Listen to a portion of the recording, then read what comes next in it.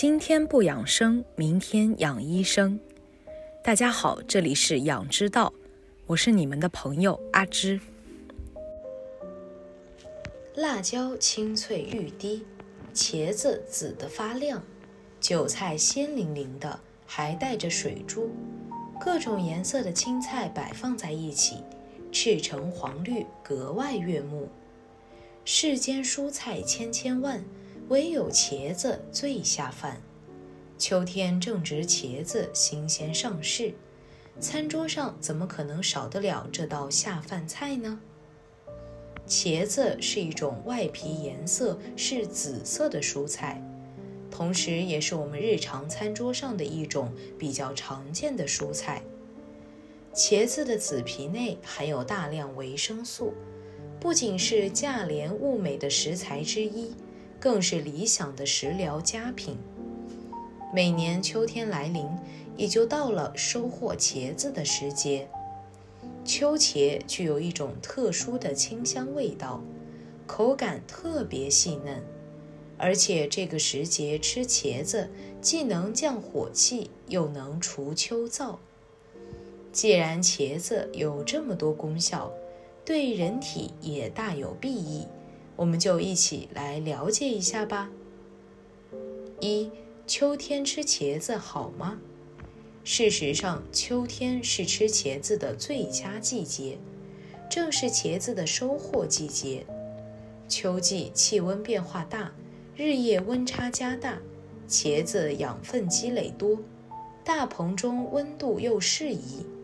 由于环境条件能满足茄子生长发育的要求，茄子不仅产量高，而且品质好。这时候刚收成的茄子被称为秋茄，带有独特的清香，口感细嫩，因此风味比普通茄子更胜一筹，而且既便宜又好吃。看来茄子还真是一个好东西，但它的功效远不止这些。二、茄子的功效与作用。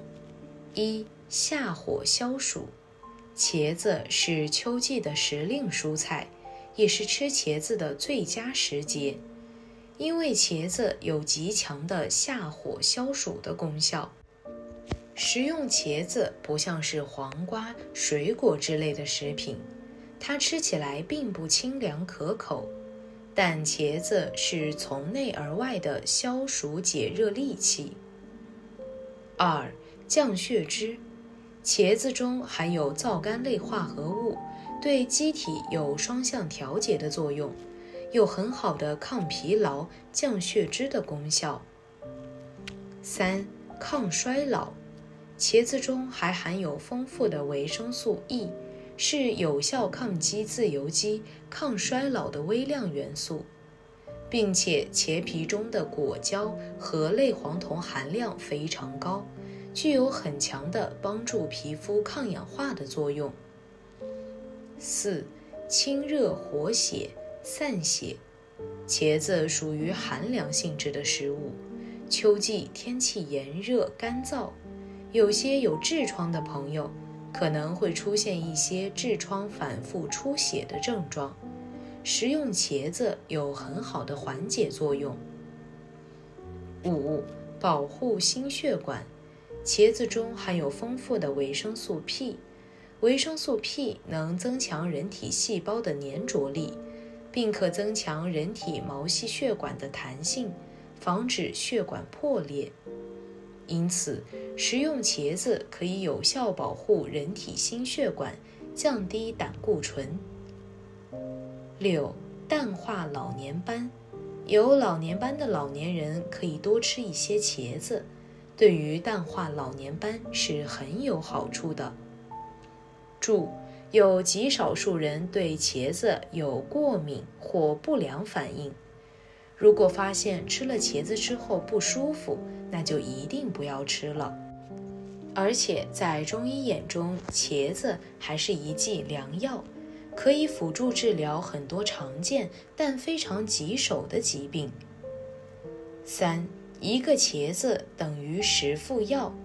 一、疝气。鲜茄蒂4到5个，煎取浓汁，白糖水调服。2.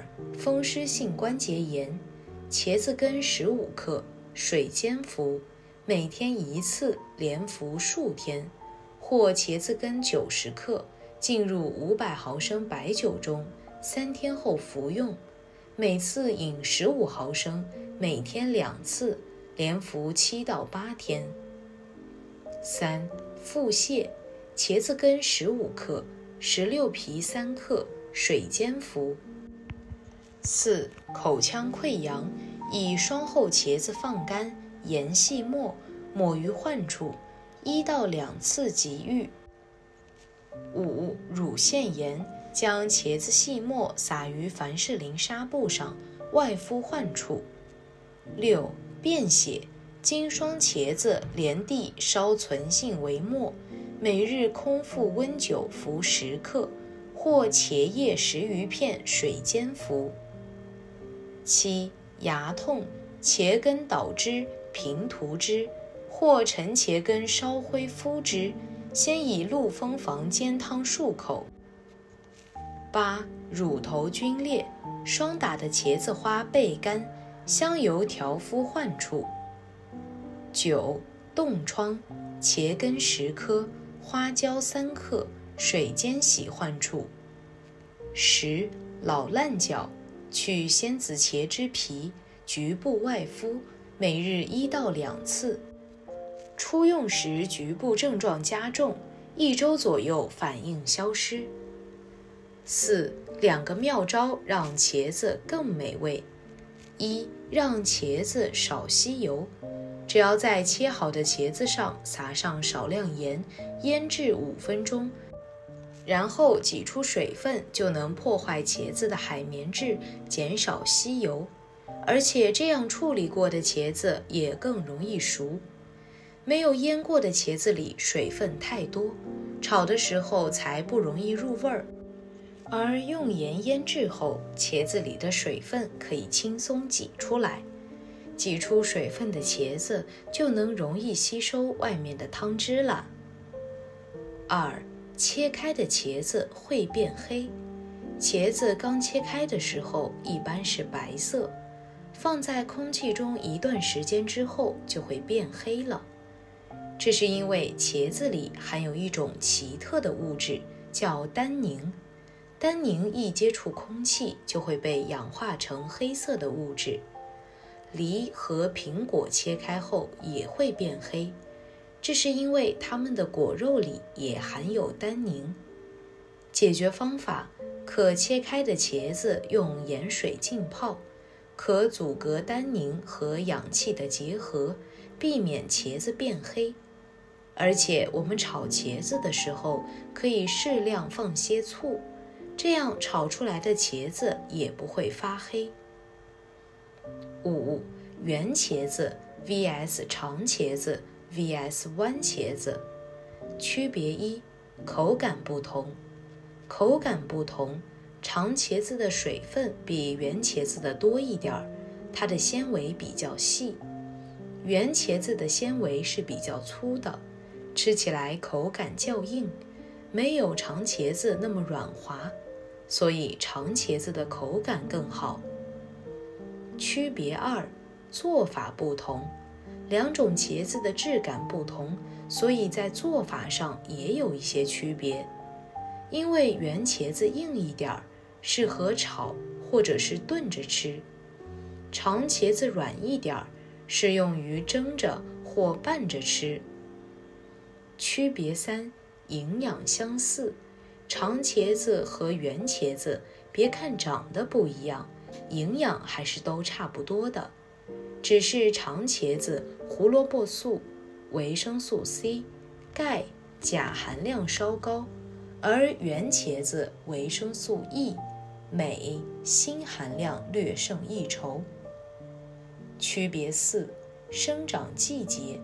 长茄子一般生长在5到7月份，水分比较多，到了秋天水分较少，口感就不好了。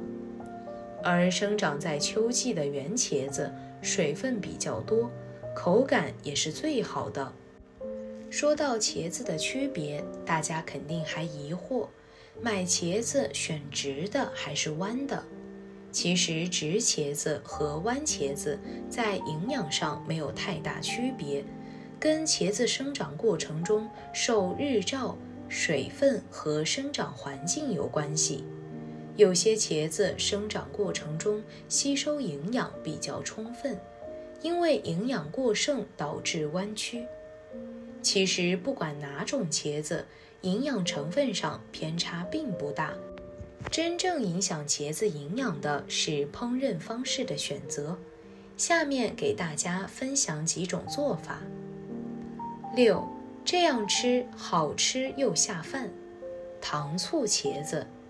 1. 将茄子洗净，切成滚刀，放在大碗里，撒少许盐腌制，翻拌均匀。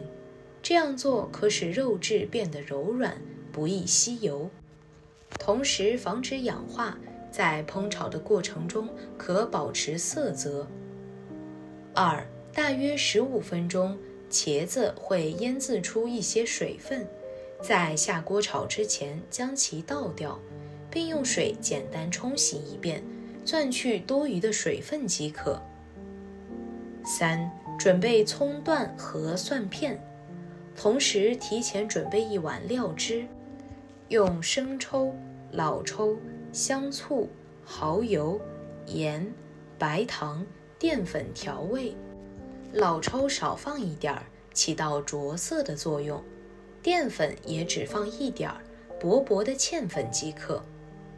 4. 热油爆香葱蒜，放茄子快速煸炒，使其均匀受热，大约1分钟，放入辣椒一起煸炒。5. 煸炒到能闻到淡淡辣椒的香味儿，再倒入调配好的料汁，转小火慢炖3分钟，大火收汁，淋入芝麻油，出锅即可。蒜泥茄子，将2个茄子对切成2半，冷水上锅，我家蒸锅不大，茄子放进去有点挤，侧着放正好。2. 大火蒸10分钟，直到完全熟透，用筷子轻轻一扎就透。茄子不能夹生，否则会中毒。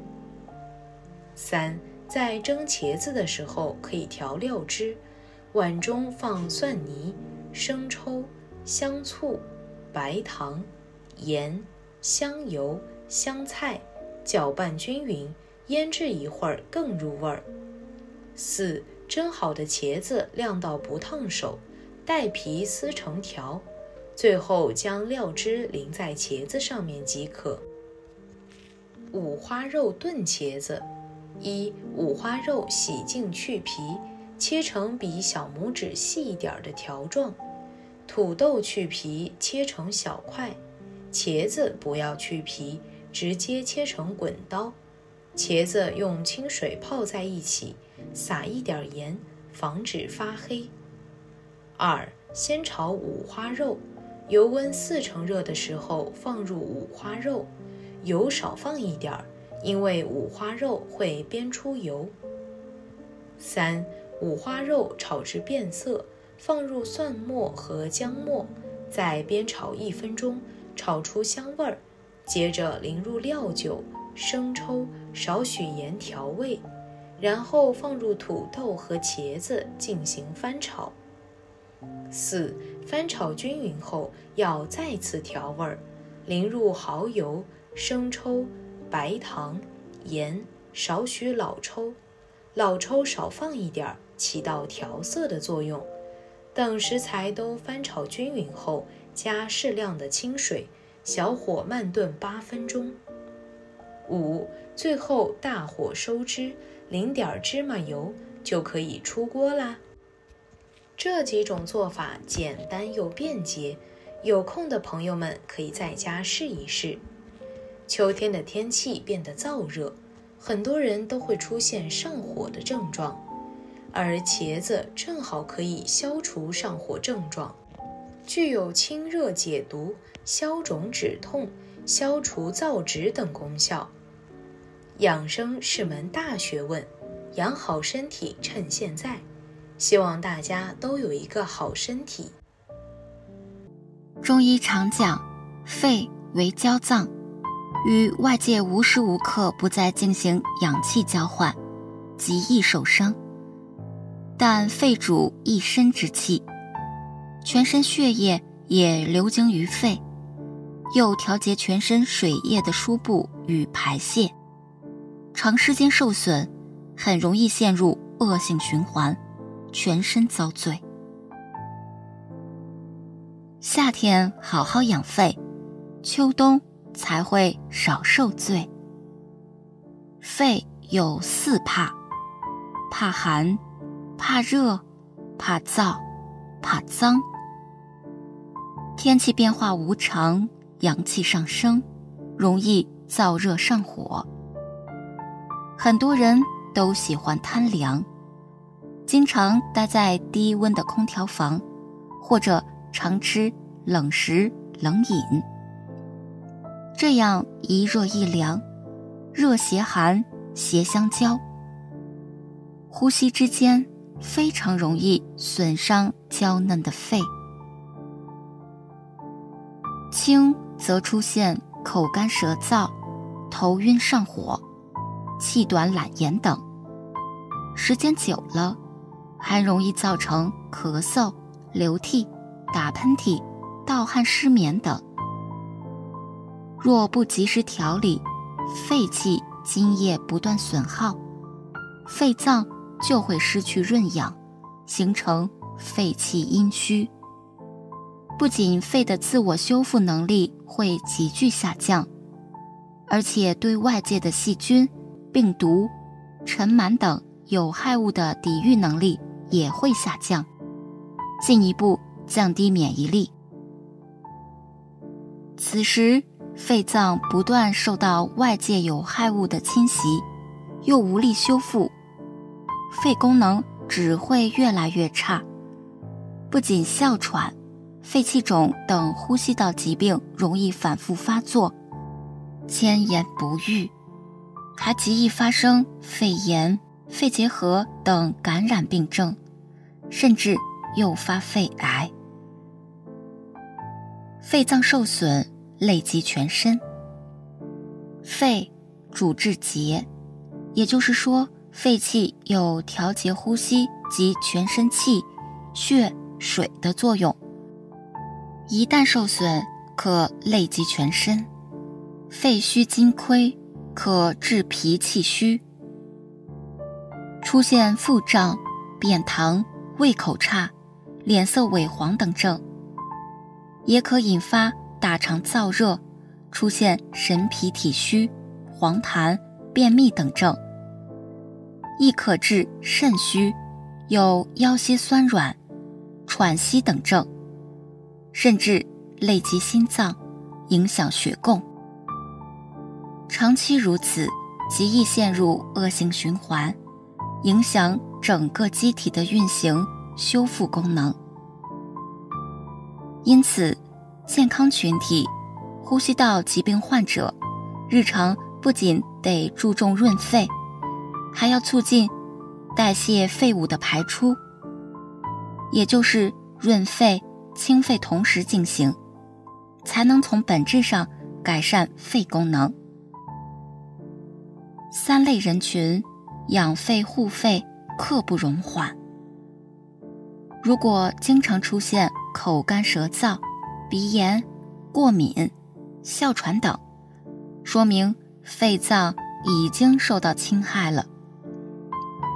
如果已经有咳嗽，特别是干咳、气喘、喉咙有痰、声音嘶哑等症，很大程度说明肺脏已经出问题了。对吸烟者、二手烟人群来说，有害物质更易沉积在体内。尝试深呼吸后憋气，憋不到30秒，预示心肺功能已经下降了，当下就该戒烟护肺了。夏季养肺，注意这4个方面就够了。一、用好空调。肺主皮毛，炎热的夏天如果出汗过多，也会伤及肺气和肺的津液，所以适当的防暑降温措施对肺来说也是一种养护。空调用得好，也是一个防暑降温的工具。天气不热时，要尽量少开空调，温度需控制在26度以上。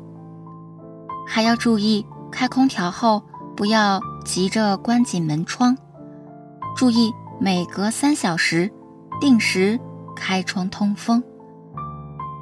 空调、风扇的风口不要对着人体直吹。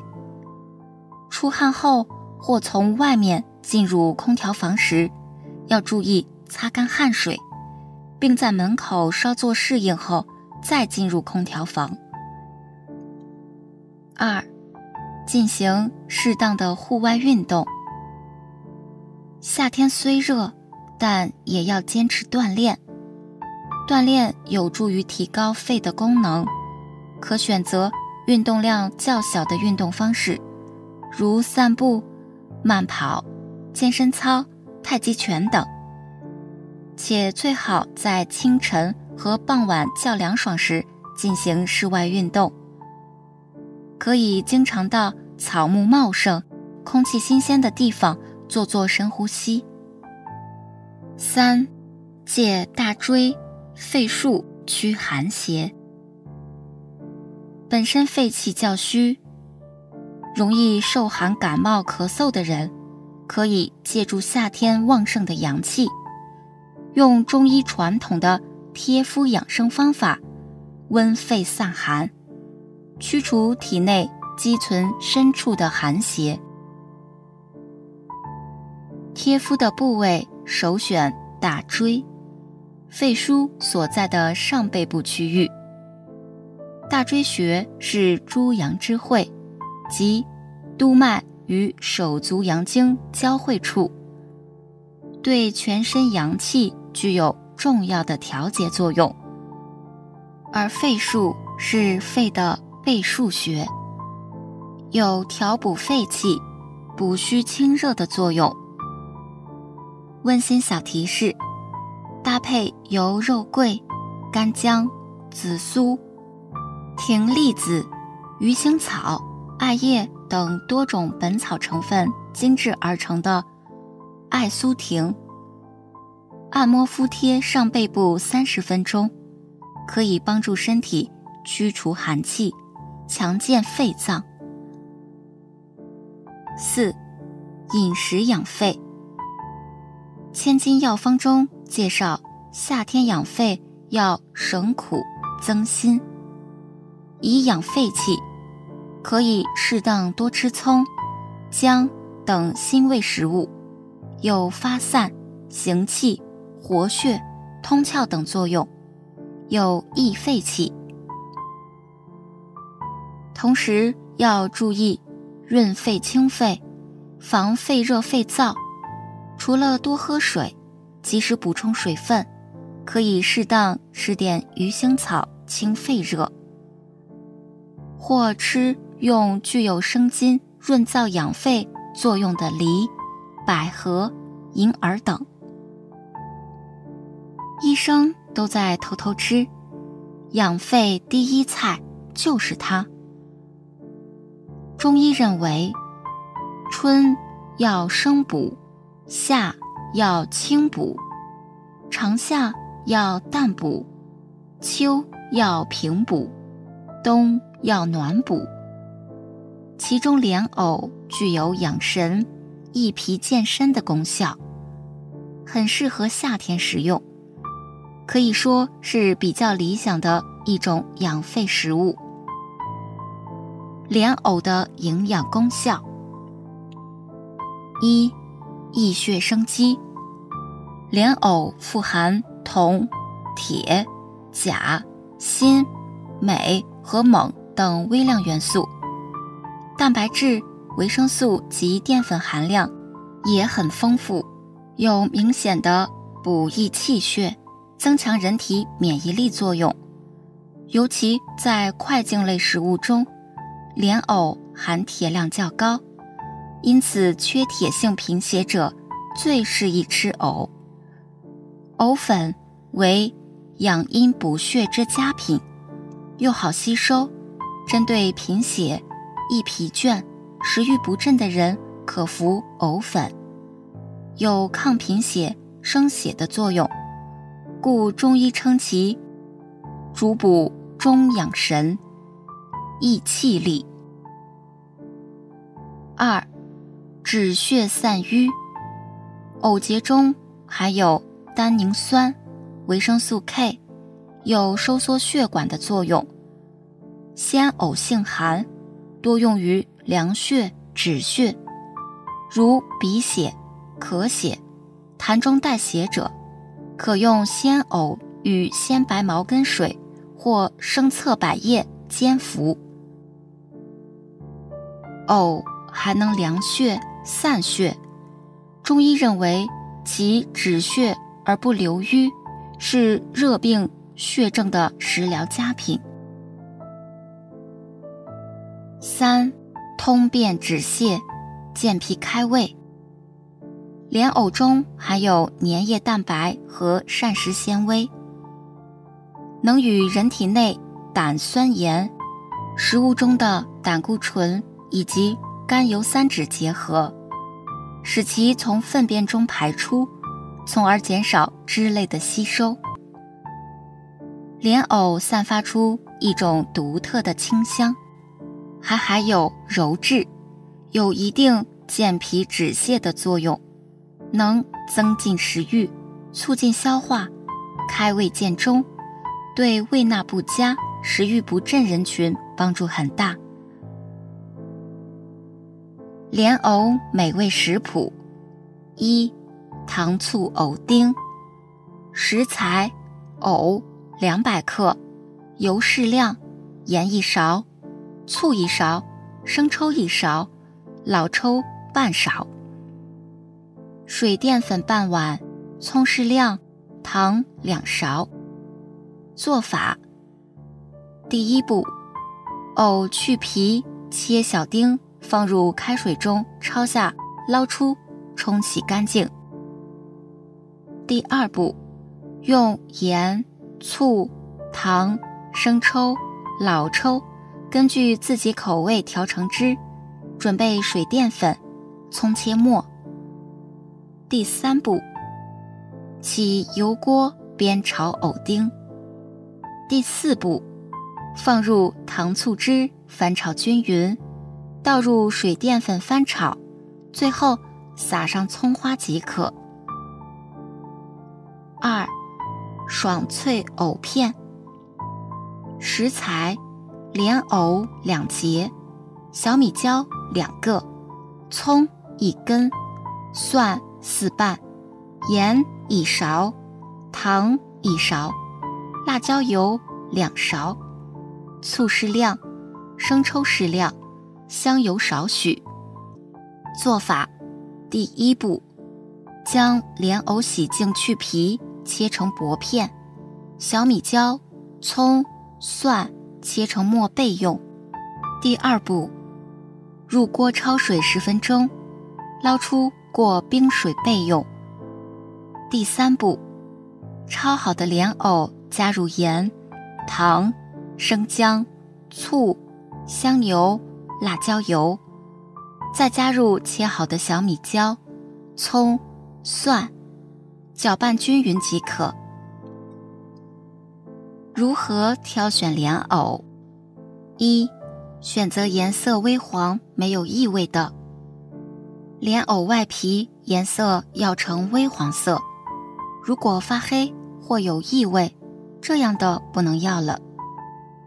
莲藕本身只有一股泥土味儿，如果有酸味儿，说明是用工业药剂处理过的，对人体有害。2. 选择通气孔较大的，可以把莲藕切开一小段，看看莲藕中间的通气孔大小。通气孔大的莲藕比较多汁，尽量购买这样的莲藕，比较好吃，特别是做姜汁藕片，味道很棒。3. 选择藕节粗且短的，藕节数目不会影响品质，选购时要尽量挑较粗而短的藕节，这样的莲藕成熟度高，口感更好。美味小贴士：莲藕一般有7个孔或9个孔，它们小洞的数目不一样，口感也不一样。7个孔口感比较黏弱，适合用来炖汤或煮食。9个孔的莲藕比较甜脆一点，这种适合凉拌、炒食。好啦，以上就是今天的全部内容。如果你也喜欢这个视频，并且让你深有感触，可以分享给身边的人哦。那我们下期节目再见。